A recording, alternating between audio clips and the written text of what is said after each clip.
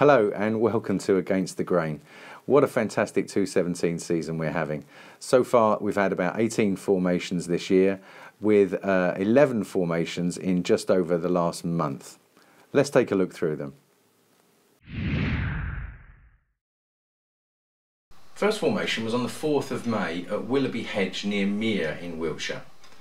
Consisted of a central arm or axis with circles that sort of get smaller as they radiate out from each end of the axis. It was about 175 feet or so wide and brought up memories of the Stony Littleton formation that appeared back in 2010.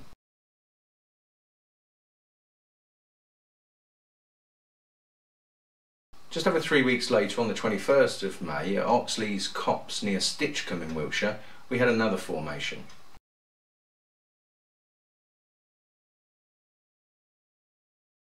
I have to say, I didn't really like the look of this formation when I took a closer look at the lines radiating out from the centre. I thought they looked a bit messy and wasn't overall impressed, but this was without any ground survey.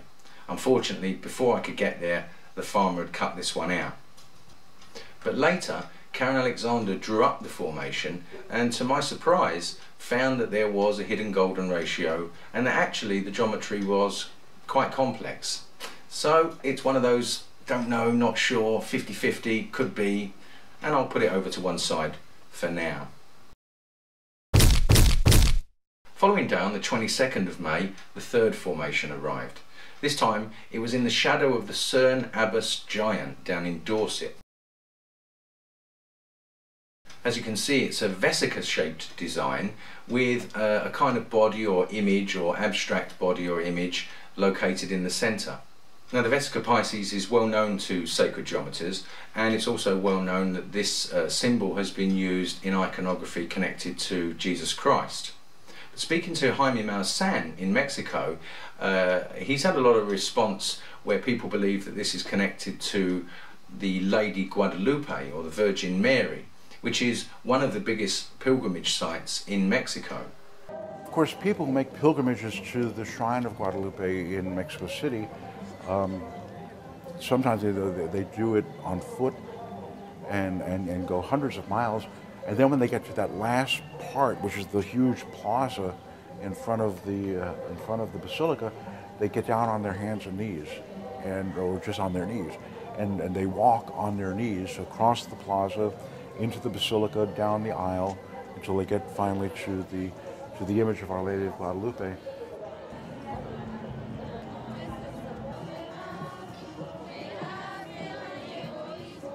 Quite why the Virgin Mary would be put next to a giant with a giant penis is beyond me, but I think it's safe to say that the Vesica does hold some kind of spiritual or religious connotation. 3 days later, on the 25th of May, we had the first of two sets of formations that appeared in one night. The first was at Chilcombe in Hampshire, a series of concentric circles that radiate out from the centre and have different proportions to the rings as they get towards the circumference. Karen Alexander drew up the formation, and as you can see here, these proportions are achieved by placing squares which enclose each circle. You can also see that there's a two-tone effect, or sort of alternating effect, to the standing and laid crop which radiates out in the concentric circles. This reminds me of the Spartacle Woods formation back in 2010. This seems to be in some way a counterpart to this new formation at Chilcombe, in that the implicit squares are here marked in the field, and as you can see they're alternating with standing and laid crop in the same fashion. I do love to see formations that are connected over spans of many years, in this case 7, but we've seen formations in the past which have been connected over larger spans of time, 20 or 25 years. So there is some building of a narrative here which we can see in the evolution of the geometry or themes. The next formation to arrive on the 25th of May was right next to the Milk Hill White Horse in Stanton St Bernard, Wiltshire. I got along to this formation and conducted a ground survey and did a report. It's the 25th of May 2017 and I'm here underneath the famous White Horse at Milk Hill for the third of this season's barley formations. It's a cross type design with circles on each corner, and one of the circles has a kind of scalloped edged design to it on the outside. The ley itself looks beautiful and crisp, buoyant and springing back up to the light. We're going to walk around now and have a look at some of the finer details. Come and join us. I'm now at the edge of the design on one of the scalloped edges, and what you can see is the barley is laid down beautifully, cutting itself into the standing crop, flowing around and laying itself back over the main pathway. And at the centre here, just at the edge, there's a circle type design where the barley itself is laid over the main body of crop. One of the beautiful features of crop circles is attention to detail. And I've noticed over the years an effect where a single row of crop is left at the edge and not flattened with the main body of crop that you see here, but is left sort of half standing up, positioned right against the standing crop on the perimeter. It's as if it gives the effect of water splashing up and down, and it follows itself along all the way along the perimeter. Another beautiful feature of these scalloped edges is as the crop itself flows around and cuts into the standing crop, it comes back out and covers over the pathway that runs around the edge. And the way it cuts around and lays back over and sort of feathers itself over, just once again adds that kind of beautiful touch that we often see in formations. So at the edge of the pathway now that runs around the perimeter of this scalloped type design at the edge of the formation, and when it gets to the end of the pathway, instead of turning like an abrupt 90 degrees to go off in that direction, we have a sort of feathered in part of the barley laying into the standing crop here.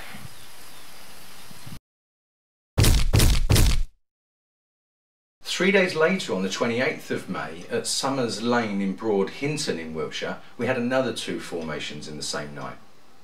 First one I'll look at is the pentagram, which as you can see was beautifully crafted with lots of little circles located on the inside and on the outside of the formation. You'll notice that there are no pathways or walkways in between these little circles, which is something we feel would be impossible to do because of how close together the actual stems of crop are. I visited this formation on several occasions. First when it arrived, and as you can see from the aerials here, the ley was beautiful. It was growing back up to the sun, it was wisping along and was weaving in and out. Looked absolutely splendid on the ground with no damage discernible to my eye. A couple of weeks later I went back, and as you can see from the photographs here, there is clear damage where you can see people have walked in this formation.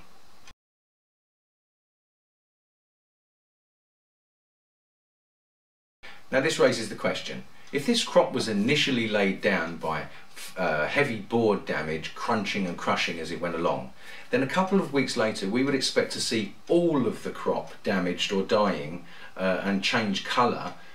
What we see here though is just a path where people have walked, and for the majority of the path you can see that the crop is still in the same condition it was when I first visited the formation. Now the second formation at Summers Lane has probably been dismissed by many people because it just looks fairly simple with concentric circles and some half circles edged in around the edges. But actually this formation has turned out to be something of a geometric conundrum. There are some geometric anomalies inside this formation which have had quite a few of us scratching our heads for the past few weeks, and we still haven't found a resolution yet. I had a chat with Michael Glickman on Skype about this.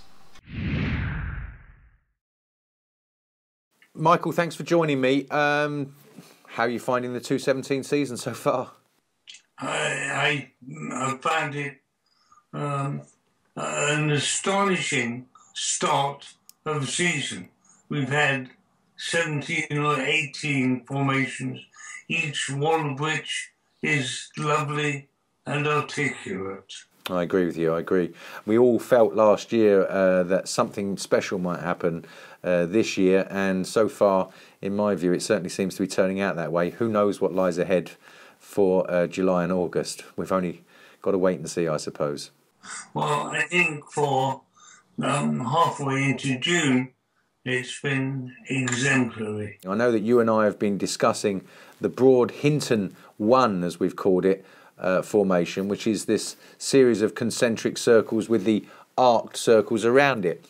And I know that you, Karen, and myself and several others have been scratching our heads with regards to some of the geometry contained in this. Tell me about it, Michael. What's going on inside this formation? What they're doing is something which I can't fully understand. They're setting us a dilemma. They have chosen the most simple and logical of geometric methodologies, which is the basis of the flower of life. Yeah. A series of circles of radius x is drawn around the perimeter of a central circle of radius x. Yeah. And there are 6 of them. And this ends with a deliberate fudging, a deliberate mistake, but a mistake perfectly executed. This is not a mistake which makes you think of a few lads in the field thinking, oh God, we blew it. This is a mistake which has a will and an intent and is laid perfectly and beautifully. And of course, many people fell into the trap. Yeah. Now, the other trap that was laid within this formation is that one of the dilemmas which you and I have been discussing for a year or so is the fact that I believe it is impossible to make a circle without marking its centre. Yes. It's certainly impossible for us here in third dimensional reality on planet Earth to draw a circle with the compass without sticking the point in the paper. Yes. And there have been in the crop circles many perfect discs and drums of impeccable circularity with a completely untouched centre. Yeah. Now here, there's a big disc standing crop, and there is a mark at the very centre which susceptible and gullible and innocent souls assume, well, that's it, it's man-made, there's a post. They don't pause to think, how did they get from the tram line to the post hole position to knock the post in? Because all around that central area is perfect, undamaged crop. Well, I mean, we know we've talked to these people who claim that they go out and do these things, and they say that they can successfully walk through the gaps where the seed drills were planted. But I've tried this, and I've filmed up close, you know, how close together these crops are, and in my view, it's impossible. I haven't been able to replicate it, so I'd just love one of them to pull the iPhone out of his pocket and film himself doing it so that we can all see it. But getting back to the geometry of the formation, so what have you found in your analysis? Well, in my analysis, I have to say, I'm banging my head against a concrete wall. I'm looking for meaning in it, and Mr. Vandenberg has found that the points of the radius, including what I believe is a deliberate mistake, performs a 19-fold geometry. This is a 19-fold division of the inner ring, yeah? Yes. Now, why is that significant? I tell you the truth, I don't know. Right. Is it something that's easy to do, to divide a circle by 19 points? Is that something regular? No, it's hard to do.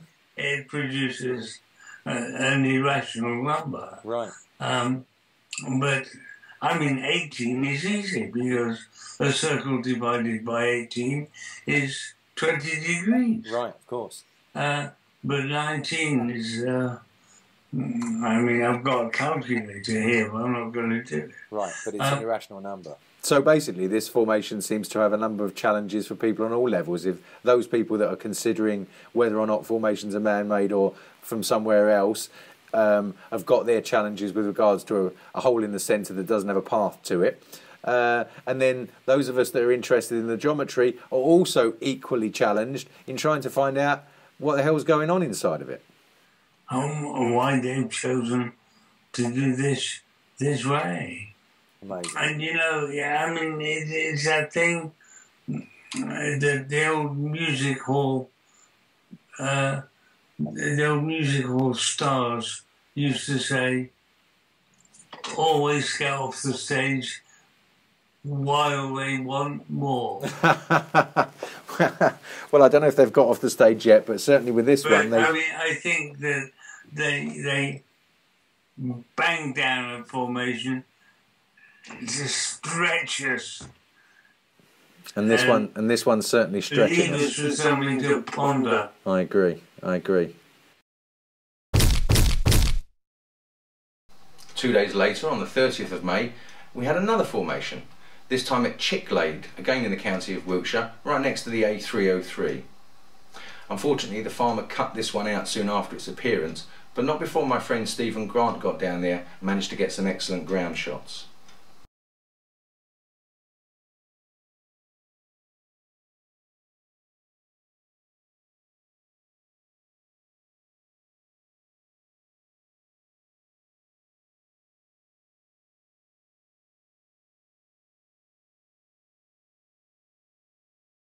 As you can see, the lay looks particularly nice, and Stephen reports to me that there was no discernible damage that he could find, certainly not consistent with any crushing from boards, etc. Also, as you can see from this photograph, the formation is actually laid in a dip in the field. It's not on flat ground. Now this adds another level of complexity to the creation of a crop circle, because what we found in the past is that the circles that are in uneven or on uneven surfaces have been compensated and made into ovals so that they look like circles from above.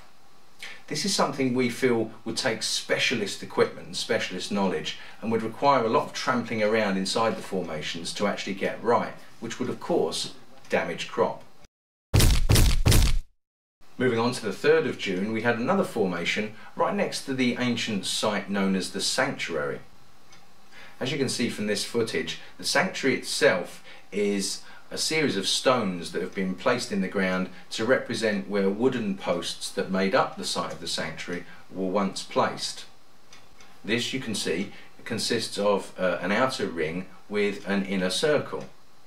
And looking at the formation, this seems to mirror this same design that we can see at the sanctuary. Simple ring with a circle in the centre.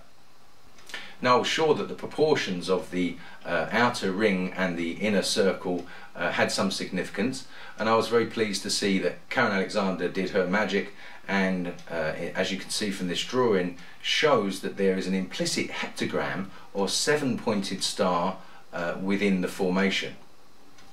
This has to be designed because these crossover points that are exactly touching this inner circle show that this design has been actually laid down with this implicit 7-fold geometry contained within it. Then, the very next day, the 4th of June, we had another formation, this time in the county of Oxfordshire, which lies north of the county of Wiltshire, very close to the Uffington White Horse, the oldest white horse. Now this formation was beautiful. Have a look at my report. I'm at the Uffington White Horse in Oxfordshire, a county just outside Wiltshire, for another formation in young barley. This one's a 6-fold formation made up of circles of different sizes which sort of look like bubbles as they go out from the centre. There's some beautiful, nice details to the lay. We're going to have a walk round now and I want to point some of those details out to you, so come and join me. As I walk forward now, you'll see that mixed amongst the different graduated heights of crop, some of the stems are just standing completely straight and untouched. Have a look.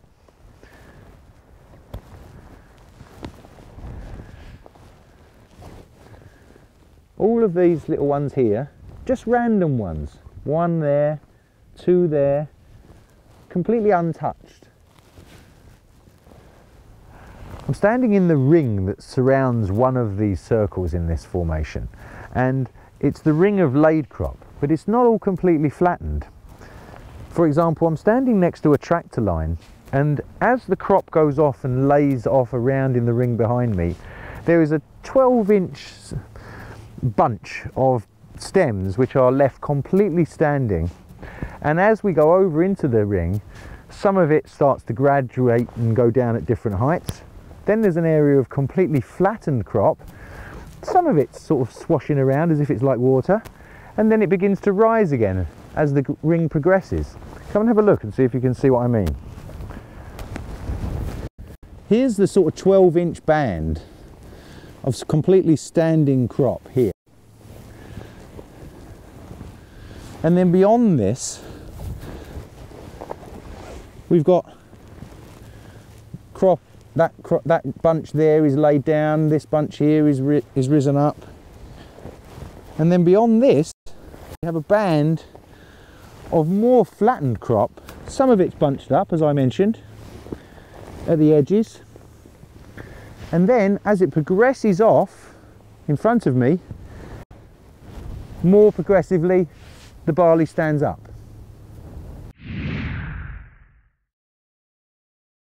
Now, the other formation of interest, Michael, is the one up at Wollaston Hill near the Uffington White Horse, the Bubbles formation. Yeah, that's right. Now, I've pointed out that this has many circles, standing circles inside of it, all precisely located, and there are no holes in the centre and no pathways to the centre, something which you and I, as you say, have discussed for the last year or so, and we think it's impossible to do this. Yeah, the other thing, certainly in regards to the bubbles, which is impossible to do, is to maintain that precise thickness around the whole donut of each circle. I mean, this formation has many circles of differing sizes, but the wall thickness on each one is precisely controlled. Yes. And you very kindly sent me the drawing, the diagram that you've done, where you noticed that the outer 6 circles, the bigger ones, if they're kind of moved in or compressed in towards the centre, that they fit perfectly between the slightly smaller circles closer to the centre. This was, I have to say, this was a delight to me, because I thought, oh, they might fit. Right. They might fit. And then I moved them in, and they clicked with a precision which just blew me away. You know, it was as though the housing for them was waiting with open arms, saying, "Come here, come here, closer, closer, closer." Click. Well, I certainly found it beautiful on the ground. I went up there and did a report, and the lay was exquisite. It wasn't all laid down uniformly. There were different varying heights. None of the crop itself, which was young barley, was damaged in any way. And even in between the circles, the big circles at the centre, the lay goes in 2 opposite directions. So it's a very narrow gap, and we've got one lay coming sort of this direction and another set of lay coming the other direction. It was beautiful on the ground. Yeah, it was lovely. It was like a jewel, really. I agree. Sadly, the farmer recently has taken it upon himself to cut it out. Obviously, we've seen this trend over a number of years now, where farmers are deciding to cut out formations to prevent people going onto their land. Sad. We hate to see it. Those of us that love formations are obviously sad to see it go. But you and I both know that the political situation with relations with farmers and trying to get some kind of agreement has been a very big challenge for us over the years. Yes. Yeah. This is true. Mm. Well, Michael, thanks very much for joining me. It's a great pleasure. I've no doubt that over the next coming months I shall be calling on you again to give us your commentary on the formations that whenever you like. Thanks very much, Michael. Great to see you. Finally, we arrive at our last formation, the 11th formation in the past month or so, which appeared on the 9th of June at Maiden Bradley, again in the county of Wiltshire. Now, unfortunately, none of us were able to get to this formation to do a ground inspection or take photographs or conduct any kind of research, because the farmer unfortunately cut it out soon after it appeared. My friend Stephen Grant got down there too late, and as you can see from these photographs, what was left was a little sad for those of us who like to get along to formations and check them out.